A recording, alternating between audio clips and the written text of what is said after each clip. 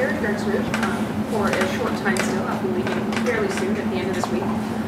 But I thought since this is basically the last talk of this tutorial, or this workshop, I would step back a little bit and give a little bit of a larger scale view of how we've used some of these techniques in a real problem, some of the challenges and some of the problems that we've come across. And so the system that I'm going to talk about is Actin.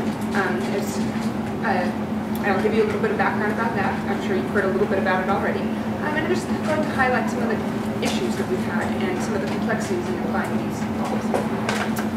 So, in theory, if you apply coarse-graining, it should be a pretty simple proposition. As long as you have an isotropic substance that's well sampled in simulation, that you can describe with pairwise interactions, and spherically symmetrical sites.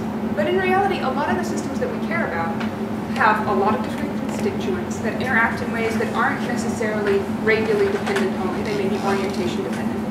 And these systems are difficult to simulate for long enough to get full sample. Because if they weren't, we wouldn't want to create a coarse-grained model. We would just do all atom simulation to start with. They also tend to have non-spherical subunits, and they can undergo some slow exchange dynamics,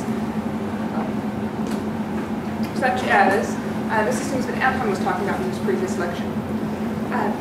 So, as I said, I'm going to talk about Actin as a model system, and I'll basically give you, first of all, an introduction to the Actin system. Then I'll talk about how we've used coarse-graining to analyze some of our large-scale ND simulations and how it can be used as an analytical method. I'll talk about how we try to incorporate some heterogeneity into our coarse-grained models, and then I'll also talk a little bit about alternate methods of identifying and characterizing states that are not the Markov state models that Anton just talked about. So why do we care about actin dynamics? Actin is present in all eukaryotic cells, and it's really important in cell motion. It forms these dynamic networks at the leading edge of the cell, and it drives the extrusion of phytopodia. It does cytokinesis, endocytosis, all sorts of different motor functions. Now, it's physically interesting because this motion is actually a property of subunit assembly. That is, actin filaments are polar, and these subunits assemble preferentially on one end, dissociate preferentially from the other end, and this assembly is regulated by a nucleotide bound at the core. So the way that this works is ATP-bound subunits add on one end, and the ATP is hydrolyzed in the filament, and ADP-bound subunits dissociate from the other end, giving a net forward motion. So that's very different from a lot of biological systems that we think about where a subunit itself moves. Here, the movement is actually a property of collective dynamics of all these subunits. Structurally, we understand a little bit about the actin monomer. There are a lot of high-resolution structures for the monomer. These have been difficult to obtain because actin tends to polymerize under the conditions that you need for crystallization or for cryo-EM. And so all of these models have coproteins or mutations in order to prevent that polymerization. We know that there are 4 subdomains, and the nucleotide binds here at the core. And as I've said before, the nucleotide affects the dynamics of this subunit. We've seen that based on proteolysis results and fluorescence results in the past. But if you look at the crystal structure for ATP and ATP-bound actin, they're very similar. So it seems as though the nucleotide is actually regulating some sort of slower dynamics or dynamics into an excited state. These subunits also polymerize, as I showed you in the little movie, and the nucleotide affects the rates of those polymerizations. Additionally, when these things polymerize, it accelerates nucleotide hydrolysis by 40,000-fold, and so it's believed that this is as a result of a conformational change. But we don't really know what that conformational change is. There is no high-resolution filament structure. There are these 2 different models from cryo-EM and fiber fraction data, and they both suggest that the subunit flattens during polymerization, and that flattening is believed to help accelerate the nucleotide hydrolysis. But again, the mechanism is not known. So the basic idea that you need to know to understand the rest of this work is really just that actin dynamics is a multiscale problem. We have a nucleotide at the core that alters the dynamics of the monomer, and that in turn regulates the assembly and disassembly of the filament. And the filament assembly then forms these cross-link networks. And vice versa, stresses on the network cause cleavage of these filaments, dissociation. The dissociation is also driven by the state of the nucleotide and changes the conformation of the monomer, and the monomer conformation affects the hydrolysis of the nucleotide. So when we want to study this, the first thought is obviously, can we do an MD simulation of this thing? More and more you can do larger systems, longer time scales, but still these systems are huge. Actin filament of about 13 subunits is a million atoms. So it's a very large system.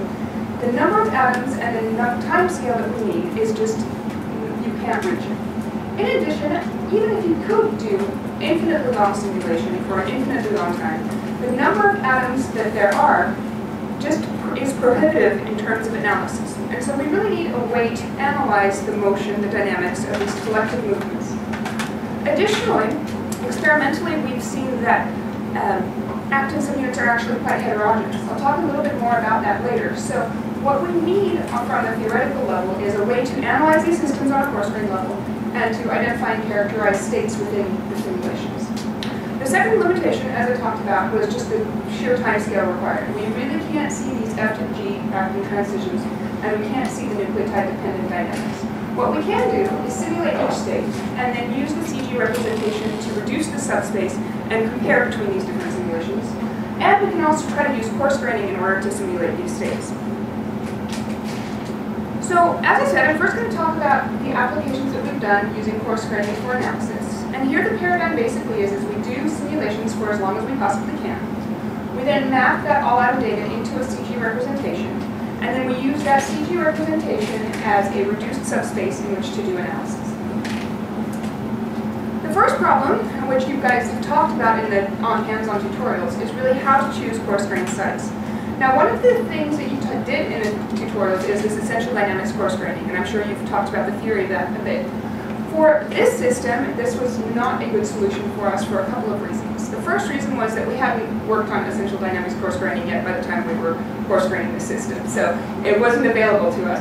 But in addition, we need a consensus model for analysis, and so we need a model that we can apply, whether it's ADP bound, ATP bound, whether it's F-actin, G-actin, so that we can compare between these two things, or these things.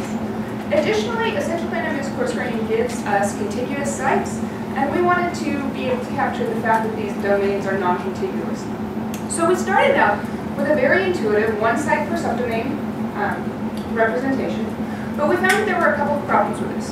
The first is that these sites, you can see, are very obviously non-spherical. So trying to map an excluded volume onto these sites is very difficult.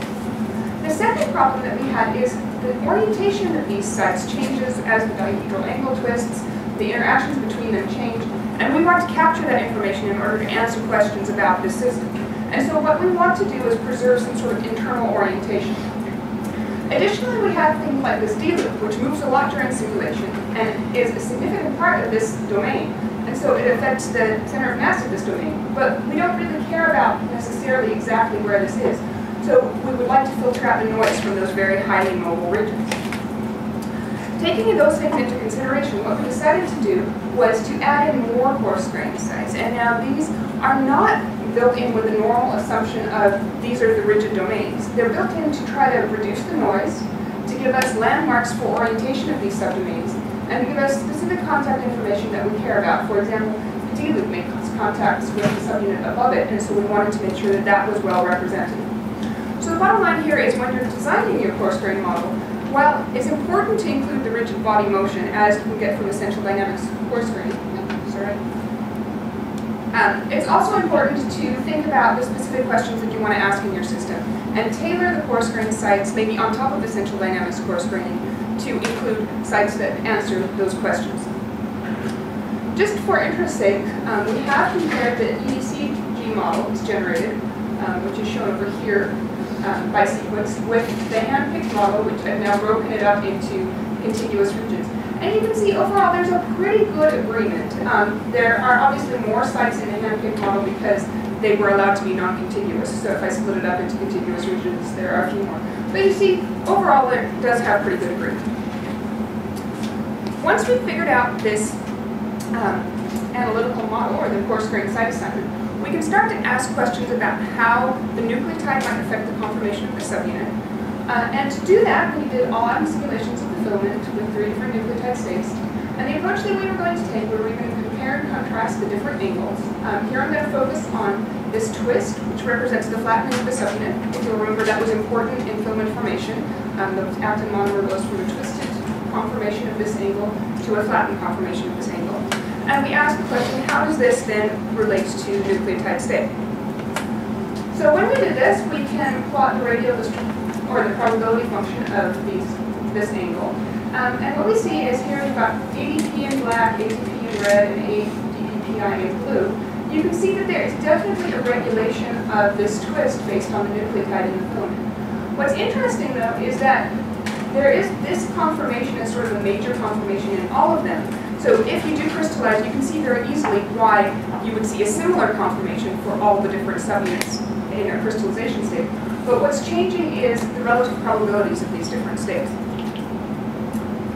So now we wanted to create a coarse-grained model from these so that we can do larger scale simulations. What are the challenges? Now clearly the first challenge is that these guys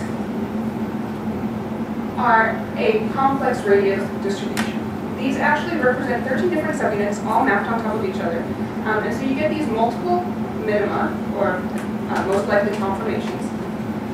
And if we look at each subunit individually, you can see even in this case, which this is the ATP, which looks pretty harmonic. If I map each individual subunit individually, you can see that they actually span a range of different essentially harmonic potentials, and that there's slow switching between them. And so that's problematic to treat with hetero E&M, because hetero E&M, you only capture a single harmonic fluctuation. And it's pretty clear that the subunits are heterogeneous. This is good news in one aspect, because experimentally, as I said, there's a lot of evidence that actin subunits are heterogeneous. There's variable twist angles that have been known for over 30 years. Cryo-EM data tells us there are different modes in the filament, and more recently fluorescence and SAX data has suggested that there's heterogeneity in the monomer. But the problem is to try to put this into a coarse-grained model.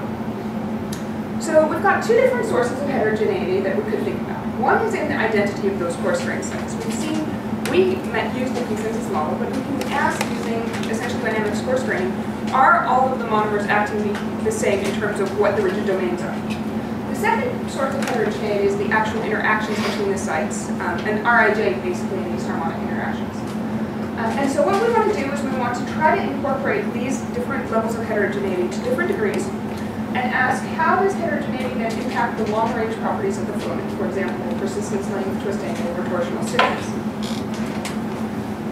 So just to show what twist angle is, if you project a line across from one filament to the other filament strand, do the same thing here. The twist angle is the angle between those two.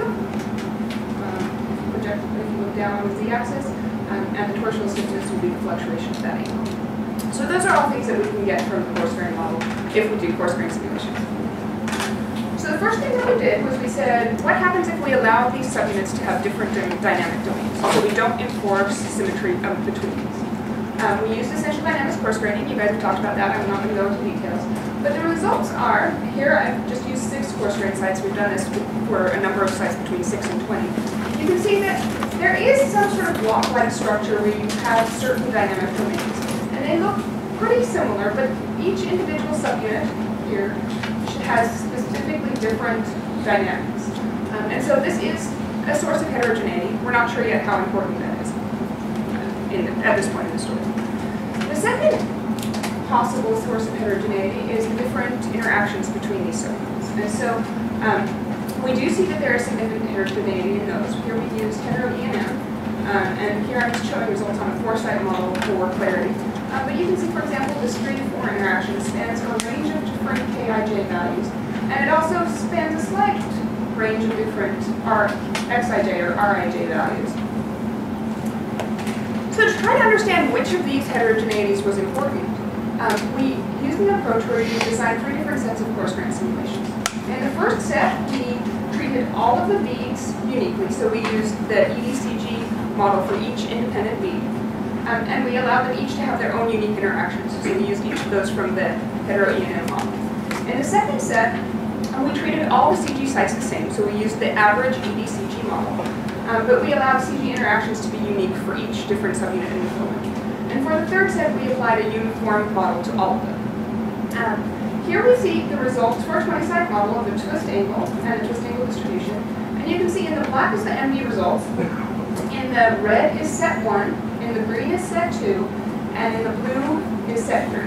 And so the basic point that we get from these results is that it's important to include heterogeneity, but it's far more important to include unique CG interactions than it is to include unique CG sites, which is a great simplification for us because it means that we don't need to change our model every time, but it does mean that we need to start thinking about finding different states within this simulation. Now, the hetero-A&M approach gave us a great amount of information about what heterogeneity is important, but it does have certain limitations.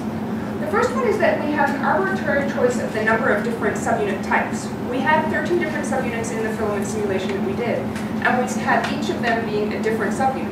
But there's no guarantee that there are only 13 different substates or that there are exactly 13 substates. Some of these could be very similar. Additionally, it assumes that each subunit samples only one state. And that, as we can see from these distributions, is somewhat problematic. If you think about generating a harmonic potential to describe this distribution from this blue subunit, you can think it would be wider than it should be because it seems like this subunit is actually changing states between a state centered here at about -5 and a state over here at about -8. So the challenge that we have going forward now is to try to identify and characterize these states from molecular dynamic simulations so that we can have a switching of harmonic potentials within our CG model. And so this is very much current work that we're trying to develop. And the approach that we're taking, for analysis at least, is to use a Gaussian mixture model.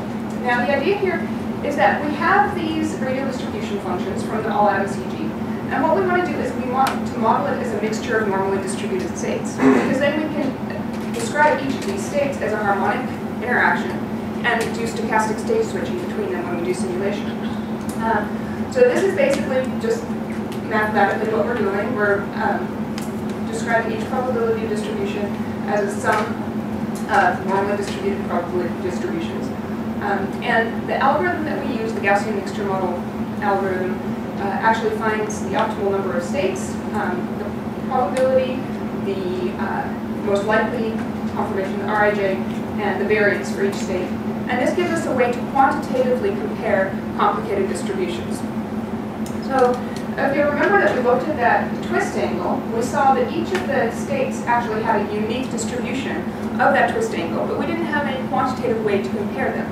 Now if we do a Gaussian mixture model of these, we can see that there are 3 major states in this distribution and this distribution, 2 states in this one. You can see that the mean, we see pretty similar means. We've got a -11 mean here, we've got a -8 mean in all 3 states. And we can see that the probability of occupying each state changes. So that's exciting because it means that we can model these different states within a coarse-graining simulation. Changing the nucleotide is as simple as changing the probabilities of assuming each of these states. And we can also analytically say we've got a pretty meaningful way of comparing these different simulations. So as I said, this is very current work, and we don't have all the answers yet. I seem to have talked a little bit fast, so we're going to be done a little bit early, but let me highlight what the challenges are that we're dealing with right now. We do have a general theoretical approach. Anton talked a little bit about that, about how to incorporate different states within a coarse-grained model and get out the potentials and do the simulations for that. However, what we have as a challenge is the inflation of the possible number of states. If you think about this Gaussian mixture model, if we generate 2 or 3 states for each of these coarse-grained variables, and we have 33 to 36 variables for a 12-site coarse-grained model, you have 2 to the 33 or 2 to the 36 different combinations of those, and that's problematic. So what we want to look at going forward is whether these states actually are independent or whether we can collapse that huge space of different combinations by saying, okay, we only see a specific twist angle state if we also have a corresponding distance distribution in a specific place. And that hopefully will collapse greatly this number of states. And the other thing that we want to ask, using a large number of coarse-grained simulations, is how important is heterogeneity in each of those variables? If I lock all of the variables into their most likely state, except for one, and allow it to change, how does that affect the filament properties that we see? And how significant are those changes? And then finally, one of the things that we're looking at is going beyond these purely harmonic models, particularly for interactions between subunits. So to summarize, I've talked a little bit about some of the challenges we into the selection of coarse-grain sites. And the approach that we've taken is to start with the core domains or regions, isolate highly mobile parts, think about orientation and shape information that we want, and add sites to address these two issues. Additionally, I talked a little bit about how we incorporated heterogeneity into our model to evaluate the importance of that. And it is an important factor, especially if you have limited sampling in your simulations. And there are advantages to EDCG and heterogeneity in this step, but I also mentioned some of the limitations. And finally, I talked about some of the work that we've done in identifying states, and that's something that you guys might want to think about for your systems. And in addition, we're looking at adding states into CD models. That's still very much in progress. Thank you to Greg, both the CMTS members. It's been great working with everybody here. June Fan, who did a lot of that heterogeneity work, and the rest of the road group. And if you guys have any questions, I'd be happy to answer them.